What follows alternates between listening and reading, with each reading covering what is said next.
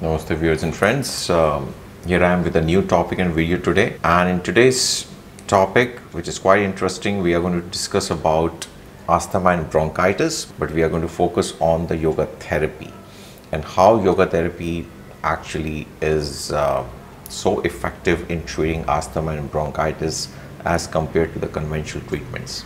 Before we start the video, I would like to request to the people who are new to my channel to subscribe. And going forward, if you like the video, then do not forget to like and share. Well, asthma and bronchitis are prevalent respiratory disorders that significantly impact the global public health. In this video, I am going to discuss about the potential therapeutic benefits of yoga therapy in managing and alleviating symptoms associated with asthma and bronchitis. In general, these are included in the respiratory disorders. Well, drawing on the scientific clinical studies, we examine the physiological and the psychological aspects of these respiratory conditions, but we are going to stick to the yogic perspective or approach to managing asthma and bronchitis in this video, and would not go into the conventional treatments a lot, because the purpose of this video is actually to create awareness about yoga therapy, because a lot of people are unaware about the potential of yoga therapy and different techniques and the modalities it uses to treat different disorders, in this case the respiratory disorders like asthma and bronchitis. So this is going to be a comprehensive overview about how yoga exerts its effects and provides a exhaustive and a proper treatment, and this would help us to contribute to the growing body of knowledge on integrative approaches to respiratory health. Well, asthma and bronchitis pose substantial challenges to healthcare systems worldwide, affecting millions of individuals. Yoga, an ancient practice encompassing physical postures, breathing exercises, meditation, and ethical principles, has gained attention as a potential complementary therapy for respiratory disorders. Well, understanding the pathophysiology of asthma and bronchitis is essential for exploring the potential therapeutic interventions. Asthma involves chronic airway inflammation and bronchoconstriction, while bronchitis is characterized by inflammation of the bronchial tubes and increased mucus production. Both conditions result in airflow limitation, leading to symptoms such as coughing, wheezing, and shortness of breath. Well, numerous studies have reported positive effects of yoga on respiratory function and the management of its symptoms. Yoga's emphasis on controlled breathing, which is pranayama, enhances respiratory muscle strength, improves lung capacity, and promotes relaxation.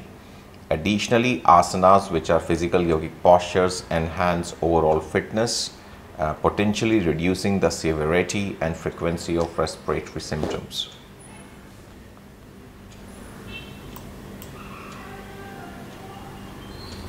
Yogics. Well, yoga's holistic approach recognizes the interconnection of the mind and body. Mindfulness, meditation, and stress reduction techniques incorporated in yoga may contribute to improved psychological well-being, potentially alleviating the psychological burden often associated with chronic respiratory conditions, because they can be quite annoying actually if you cannot get rid of these symptoms, but you are just trying to suppress it or manage it to somehow. However, yoga helps in removing these symptoms completely with a sustained practice over the period of time. In fact, several clinical studies have explored the impact of yoga on respiratory health. Findings indicate that regular yoga practice may lead to improved pulmonary function, reduced medication dependence, and enhanced quality of life for individuals with asthma and bronchitis. However, it depends from case to case.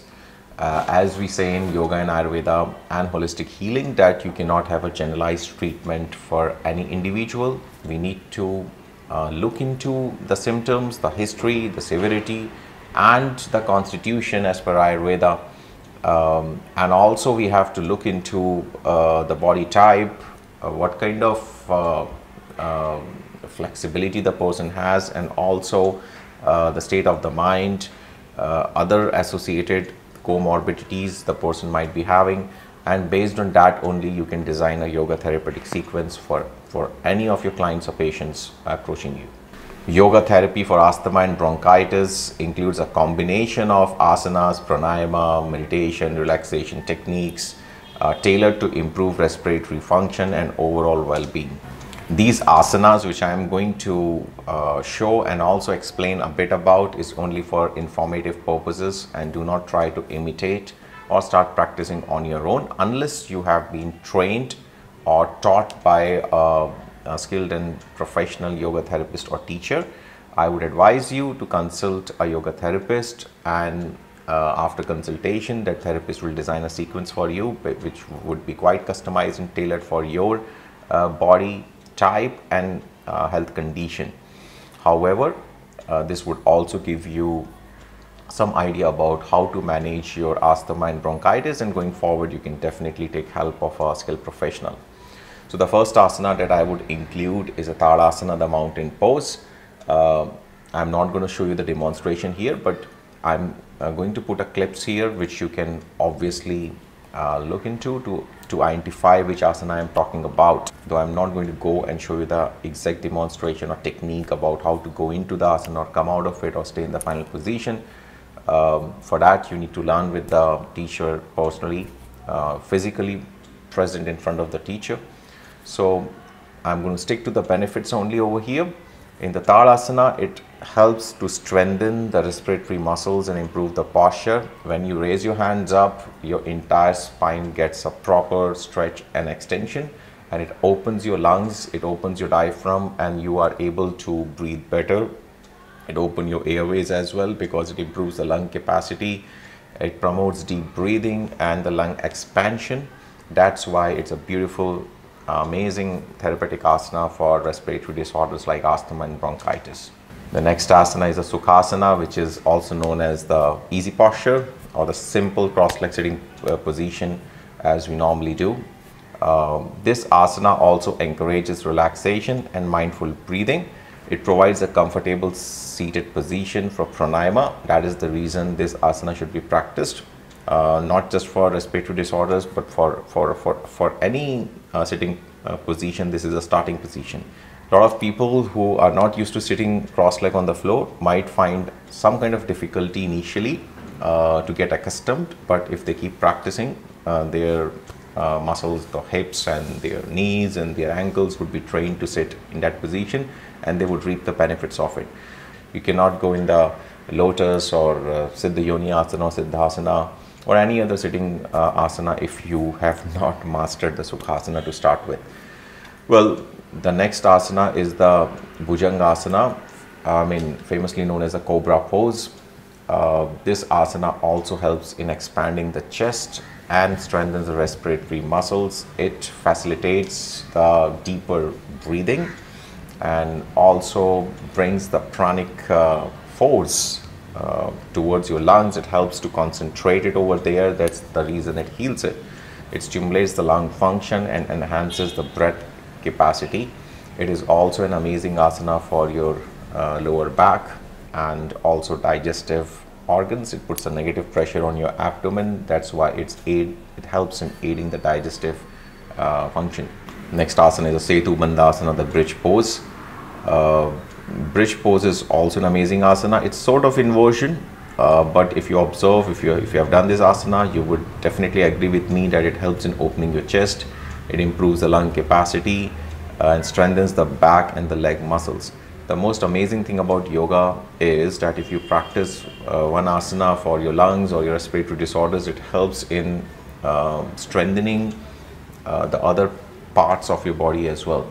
It's just not focusing on that part itself, because it's yoga is quite integrated in its approach, whether it is pranayama, asana, or relaxation or meditation. It gives you overall benefits. It helps to improve. Let's say if you are doing a Setu Bandhasana, you are focusing on your respiratory disorder, that's definitely going to help it, but it's also going to help to increase the strength in your legs, in your knees, in your shins, and of course your pelvic. And it also is an amazing asana for your back issues. Well, the next asana is the Marjarasana, also known as a cat and the cow's pose. It promotes flexibility in the spine and improves breathing. It also encourages coordination of breath and movement, and it actually helps to stimulate the nerves associated with the thoracic cavity, which is the chest region. It also facilitates the proper breathing.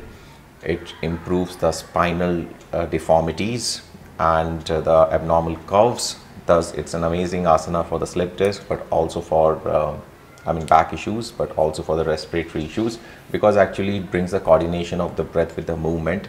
That awareness is quite important when you are practicing yoga, because a lot of times people are not able to breathe properly because they lose that awareness of the breath. Instead of inhalation, they are doing exhalation.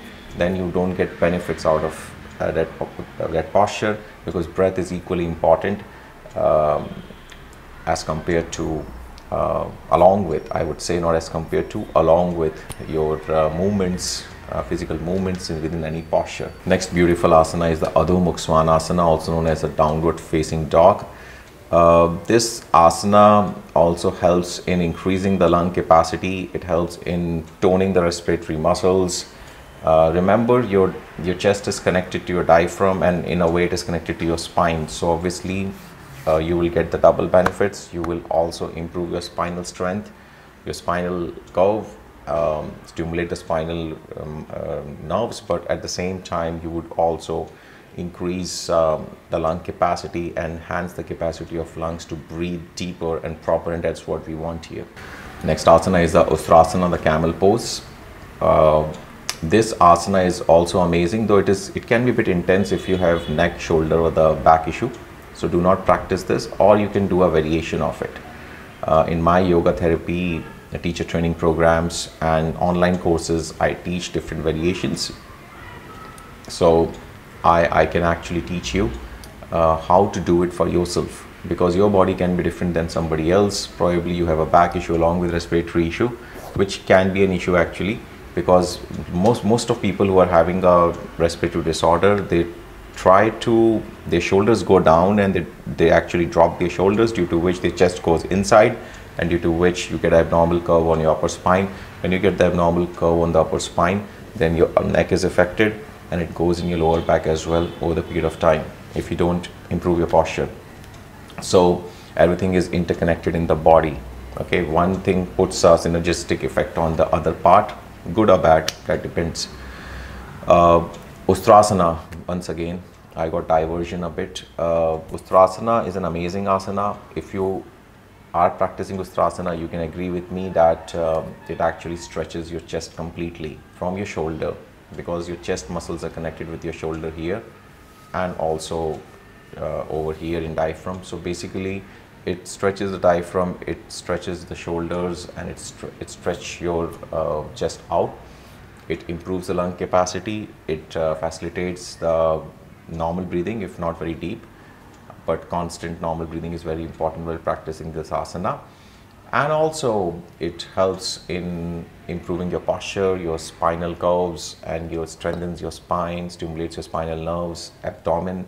So this asana has multiple benefits, but one of the benefit is basically it helps in improving the lung capacity. It really enhances your breathing capacity, which is compromised normally in asthma and bronchitis and respiratory disorders.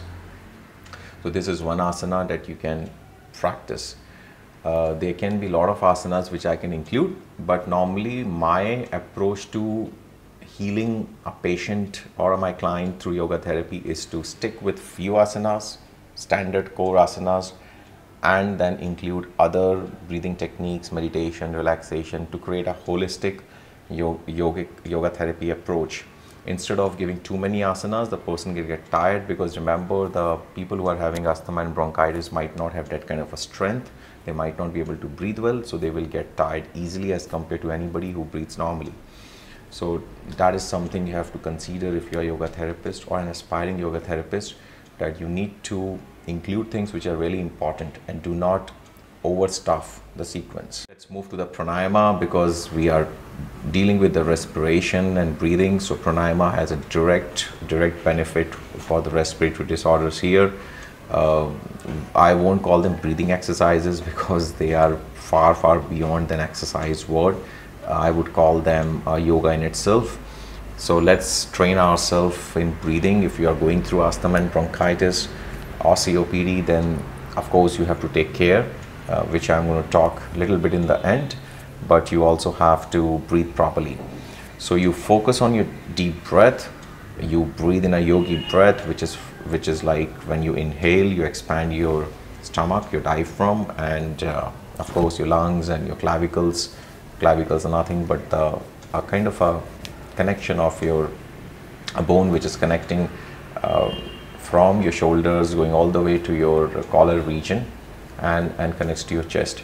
So it helps in breathing. A lot of people who have their blocked airways, they are not able to breathe from their lungs, forget about their belly. So they are able to use this clavicle to at least get some breath in and out.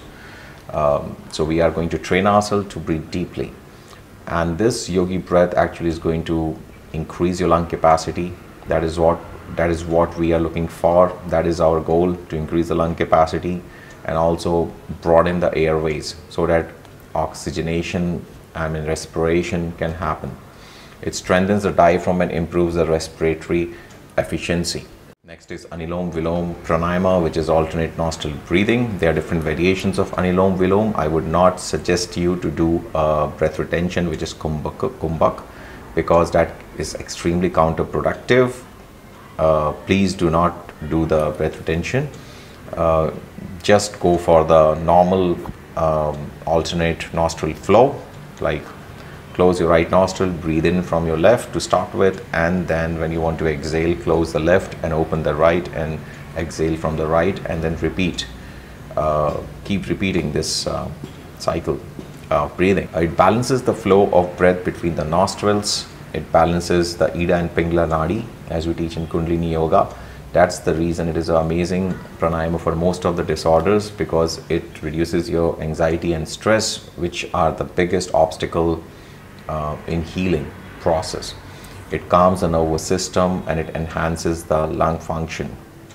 It improves respiration also. It helps you to breathe slowly. When you breathe slowly, you breathe deeply, and then you give more time for respiratory exchange between O2 and CO2 in your deeper pockets of your lungs. Okay, so cultivate a habit of practicing this pranayama at least 10 to 15 minutes in a day. You can repeat it twice. That's amazing. You can do 10 minutes in the morning and 10 minutes in the evening, and there is no restriction. Of course, you should not practice any pranayama just before and after the food, but especially after the food. But if you want to relax yourself, you can practice it anytime.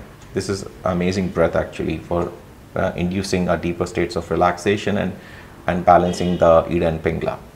The next pranayama is the Ujjayi pranayama, which is known as victorious breath.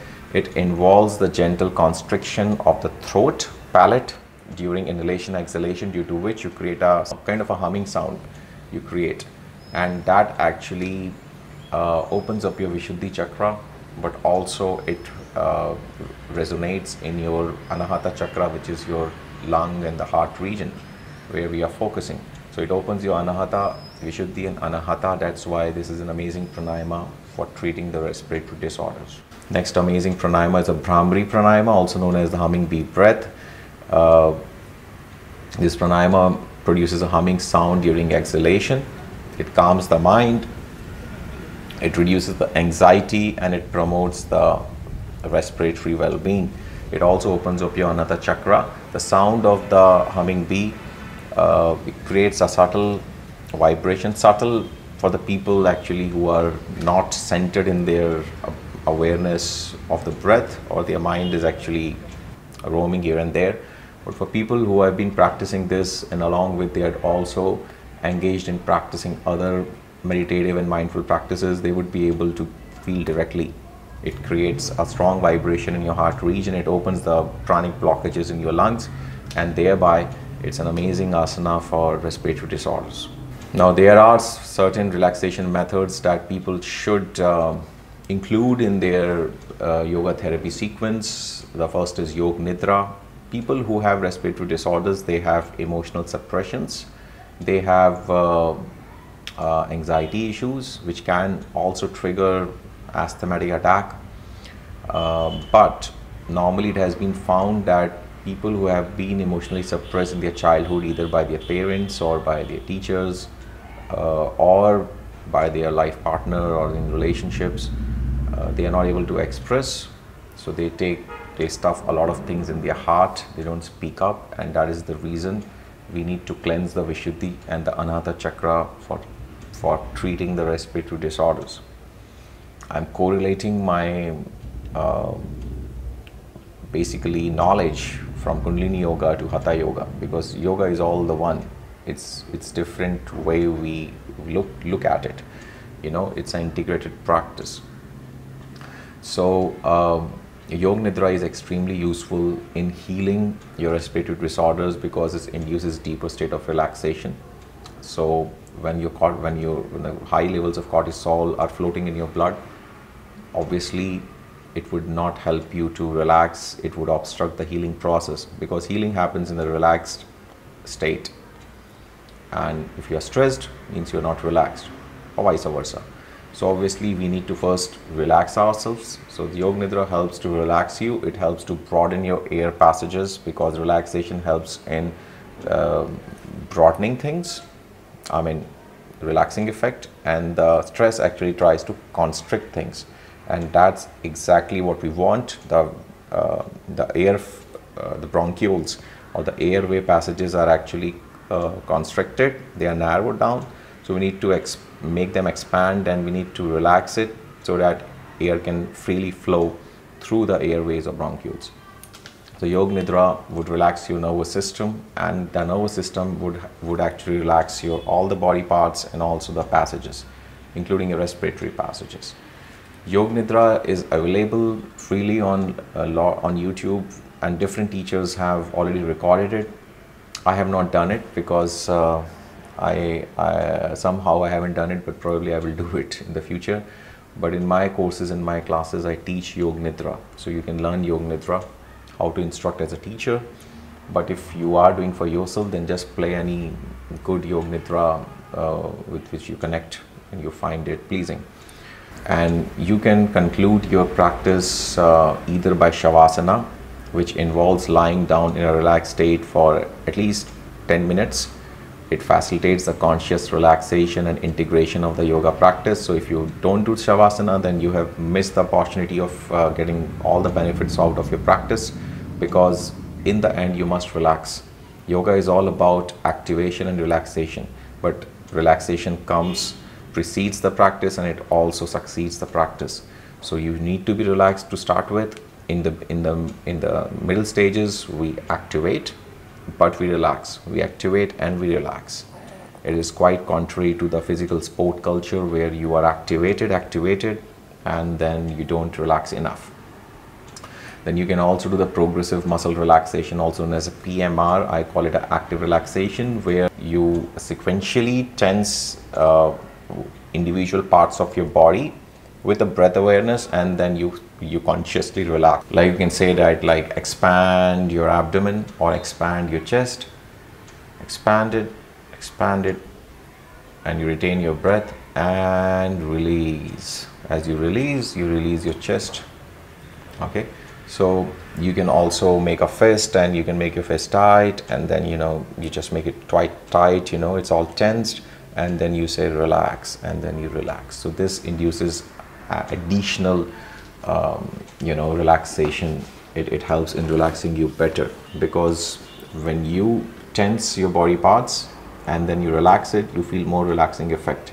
And there's a science behind it actually. It facilitates the conscious relaxation and integration of the yoga practice, as I said, but it also helps in relaxing you much deeper. I mean, whichever works for you.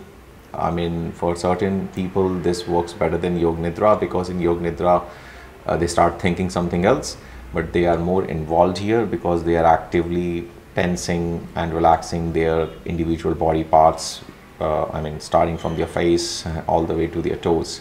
So there are different techniques. Not every technique is for everyone, because we are having a different consciousness. We have different mental states, physical states, emotional states. So obviously different techniques are there in yoga, and you need to find out which techniques work for you at any stage. Then in mudra, I also heal people through mudra therapy, because it's similar to sujok therapy or the acupressure, where you press certain points in your hand which are connected to the specific parts of your body.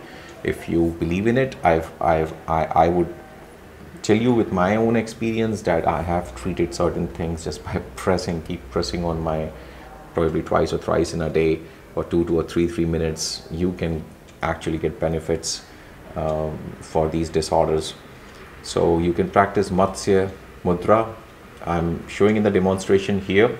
It involves the interlocking the fingers with extended thumbs, and it promotes deep breathing. It expands the chest and supports respiratory health. So this yoga therapy sequence aims to enhance respiratory function. It reduces your symptoms. It promotes overall well-being for individuals with respiratory disorders like asthma and bronchitis. It is essential to practice under the guidance of a qualified, experienced yoga therapist, because modifications would be needed based on individual health conditions. Additionally, individuals should consult a healthcare provider or the existing healthcare provider or doctor before starting any yoga therapy sequence, because we don't want to create a contradiction between the two opinions. There should be congruence, there should be a merging of opinions, but that's entirely the call of yours and your family members. But I would strongly advise you to use yoga therapy and Ayurveda for healing these chronic lifestyle disorders. Asthma can be quite a pain and annoying for people, and it can actually compromise the quality of your life. It can give you so much of restrictions and limitations that can have far-reaching impact on your mental, physical and emotional health. The integration of these practices into daily life can contribute to improved respiratory health and a more holistic approach to your well-being. So this was about yoga therapy approach for treating respiratory disorders like asthma, bronchitis or CPOD. I mentioned in the earlier part of the video that I'm going to talk a little bit about the lifestyle restrictions. So here I would like to give you a few lifestyle restrictions. It is not exhaustive because it's a generic video for informative purposes. However, I teach in my yoga therapy courses as a case study for different disorders and different individuals. So if you are more curious and interested, and if you're an aspiring yoga teacher or a student, then you can definitely join my courses. I deliver my courses online and residential more in Goa and Bangalore now as well. You can definitely join those courses. There is a schedule on my webpage, and you can email us, you can text on WhatsApp and engage us for further inquiry or queries. Well, the first thing that you should stop is smoking. If you are been a smoker, then you should definitely stop smoking, because that's not going to work for you.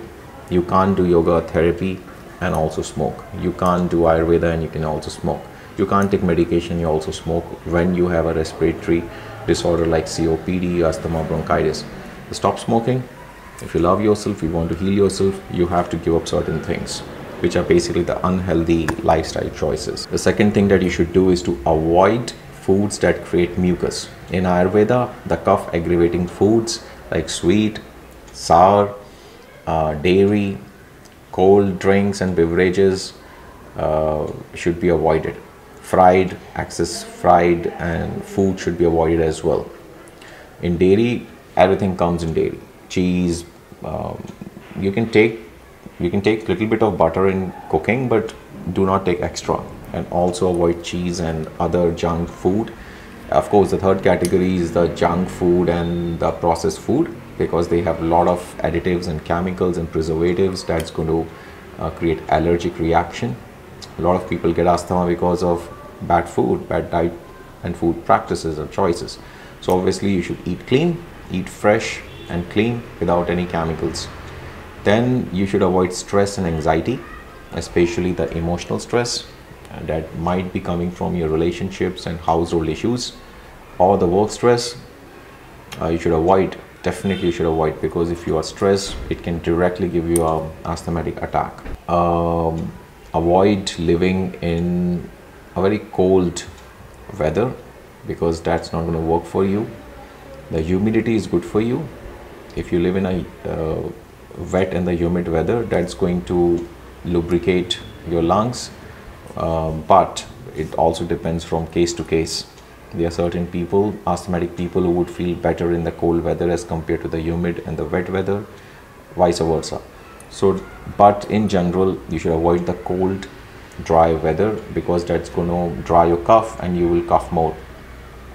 I mean, dry your mucus and then you would cough more. These are the few lifestyle restrictions, but there can be many restrictions based on the individual case. Well, so this was all about in this video. As I promised that my videos would be little comprehensive and exhaustive, because I would definitely want people to watch my videos and learn something out of it. And if you want to learn more, then you can join my courses. So if you have liked the video, please like and share. And if you're new to my channel, do not forget to subscribe so that you get notifications about upcoming videos in the days and weeks ahead. So I'll see you in the next video. Until then, take a very good care of yourself. Namaste.